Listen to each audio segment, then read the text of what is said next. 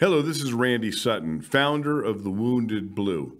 In honor of National Police Week, there are a few words I would like to say to you, the American people.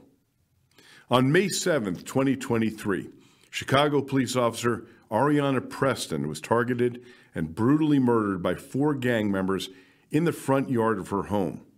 On February 11th, 2024, Las Cruces patrol officer Jonah Hernandez was responding to a trespass call when he was attacked and stabbed to death by the suspect.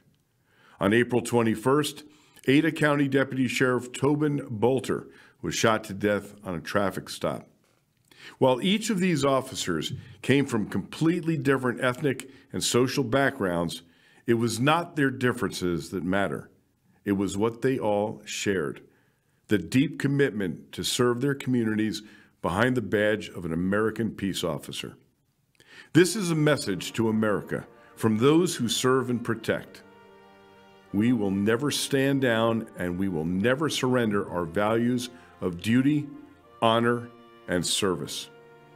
The last few years have seen the most difficult challenges to face the American law enforcement community in recent history. The war on cops is very real. It's not just a war of physical violence, although the attacks on our police have seen more than 60,000 officers physically assaulted each year for the last several years. It's a war for the very soul of American policing. It's a war meant to divide us as a nation and to paint all of those who serve with the brush of racism, excessive force, misconduct, and abuse of power. And it is a war that this nation must never lose, for the results would be devastating to this country that we love. Make no mistake, there are powerful forces at work, for to destroy policing as we know it is to destroy the very fabric of a nation built upon the most noble document in modern history, the Constitution of the United States of America. But as I stand here before you, I make you this solemn promise: the American law enforcement community will never abandon you or the mission we have solemnly sworn to embrace, to protect, and defend the people of this nation, with no thought to their race, their religion, their politics, or their social standing, even at the risk of their own lives and physical or emotional safety. The proof of this commitment will be demonstrated for all to see during National Police Week beginning May 12th. You see, a monument stands as a silent sentinel along a tree-lined pathway deep in the metropolis of Washington, D.C. Driving by, you might not notice it. It is rather unobtrusive.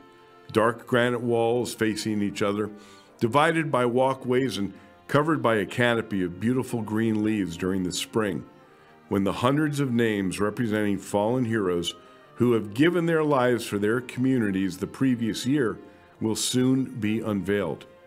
This is the National Law Enforcement Memorial, and carved on its face are the names of every law enforcement officer in the history of our nation who died in the line of duty. In the middle of May, during National Police Week, tens of thousands of people will descend upon Washington, D.C. to visit this somber place. Wives, husbands, children, and other loved ones of these fallen heroes, as well as thousands of uniformed police officers, will spend time here. Some will stand silently and stare at the name of the man or woman they loved, memories flooding their hearts. Others will kneel with their heads bowed, weeping silently, the tears falling from their cheeks, joining the tear-stained concrete where thousands have knelt for decades, filled with the sorrow of loss. It's not uncommon to see a silent, solitary officer standing at attention in full uniform, staring at the name of their fallen partner, raising their hand in slow salute, cheeks glistening from tears. They seem lost in the memories, and as they lower their salute and move forward to gingerly touch the name of their partner with their fingertips in silent goodbye, it's hard to tear your eyes away. I have not only visited this hallowed ground for decades myself, but have touched the names of comrades and friends engraved there. And this is why I bring you this message of resolve, secure in my belief that our nation's law enforcement officers will never waver from their duty to serve and protect you, the people of this nation. And to those who have vowed to dismantle and destroy the proud profession of the American police officer, I say this: you have already failed. You have failed because you will never understand that which drives those who serve behind the badge. Commitment, honor, duty, and love of country. May God bless you. May God bless those who serve. And may God bless America.